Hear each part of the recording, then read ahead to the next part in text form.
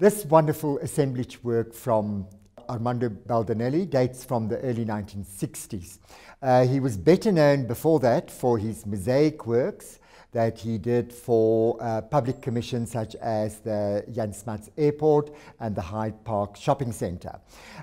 What he did was he was fond of going to rubbish heaps and picking up all sorts of debris that he could find and then convert that into what you look at here, an assemblage work, and you can see those big round areas are really the lids of paint pots, which he then pierced and assembled in this particular way. This particular work is part of our very strong abstract South African art that we have quite a number of lots on sale. These abstract works range from stylization of, say for instance, the human figure, up to totally non-representational works such as this assemblage by Armando Baldinelli.